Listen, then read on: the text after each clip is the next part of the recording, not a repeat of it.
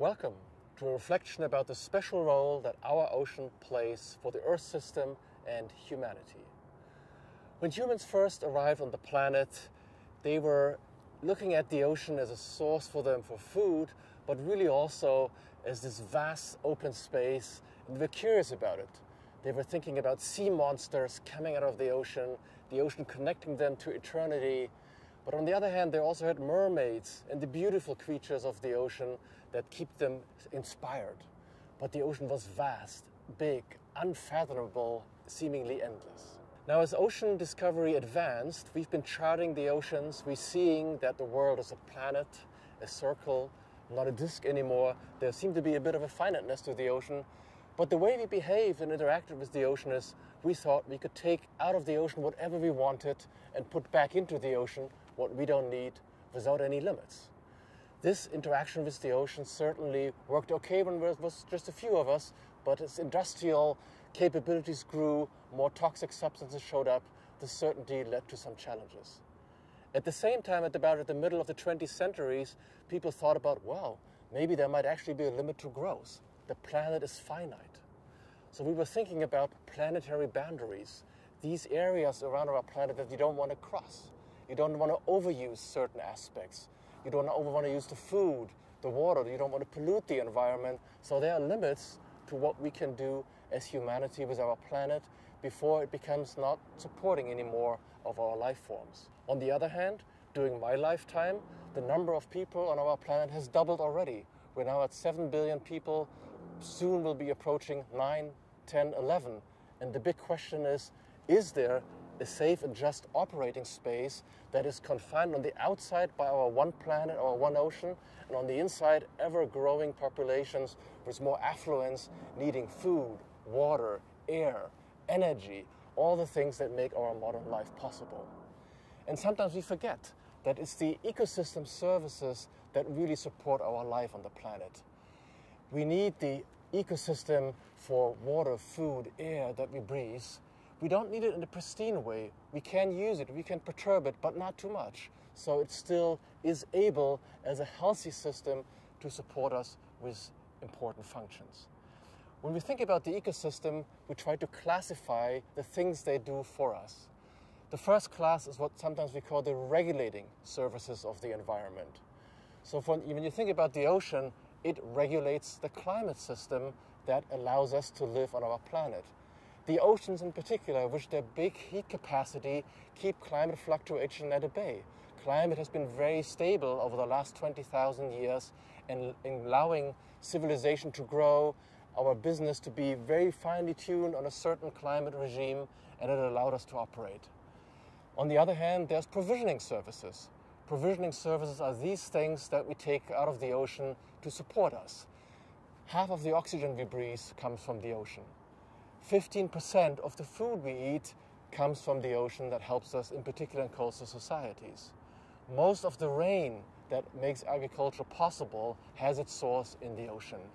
And certainly an increasing number of raw materials like sands, oil and gas, copper is coming out of the Earth system and including more and more from the ocean. These same provisional services also have positive sides. The ocean is potentially capable of providing us renewable energy.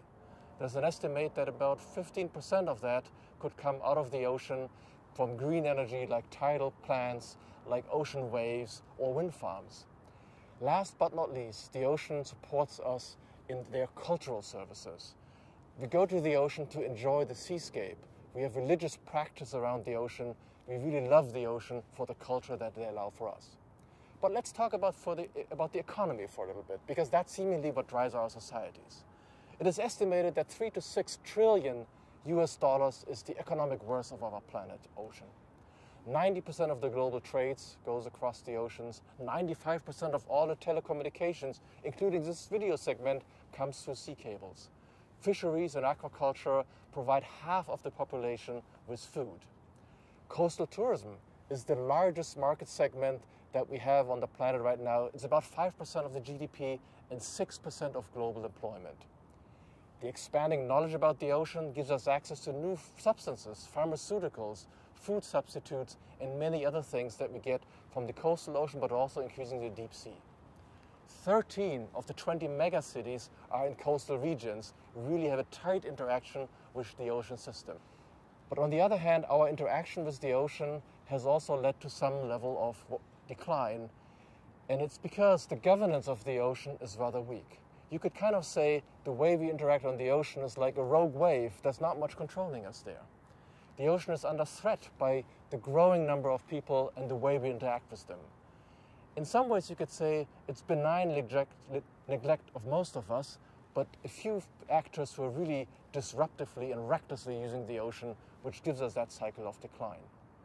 The World Ocean Commission has identified 5 elements that really were the main reasons for that declining ocean ability to provide ecosystems. It's the demand for resources, minerals, oil and gas, energy, sand, living resources. It's technology advances that we have to access the ocean in ever new ways with drill rigs, big fishing fleets, big infrastructure. And certainly it's overfishing that is a big concern for us. And that is in many ways only possible because of heavy substitutes that allow overcapacities of the fishing industry to ever more fish and cause damage to our environment. Climate change, the loss of biodiversity, and habitat loss in general are the other aspects that provide an ocean that is more seen as being in decline. Weak high seas governance, it's patchwork, sectorial, individual. Nations don't cooperate. They don't have systems so they can cooperate and have good governance for an ocean that we think about tomorrow. At the same time, I see a ray of hope on the horizon. In September 2015, the world's nations around the world came together to think about a concept for sustainable development. They have agreed on 17 ambitious sustainable development goals, and it was the small island states of our nations that really said we must have a sustainable development goal for the ocean. The ocean is our livelihood. How can we have goals without the ocean? And that really led to an ambitious goal on the ocean. Overall, I think this reminds us that all people of our planet depend on the ocean. We should think of the ecosystems that support our life, and we should think about how we can keep them healthy, productive, and be good stewards about them, conserve them. At the same time, we've seen rapid decline of our ecosystems because of more affluent and growing society. We have excessive pressures on fish stocks, on the coastal zone, on sand, on pollution, plastics. But at the same time, I think together it unites us, this scientific and intellectual quest. What is the biggest challenge of our times? To me, the biggest challenge of our times is to think about how can we take the turn, transform our lifestyles to become more sustainable, to get towards a sustainable pathway that allows us to occupy that safe and just operating space for humanity. So from my point of view, we should really think about that we have one planet to go around, and that planet has only one ocean.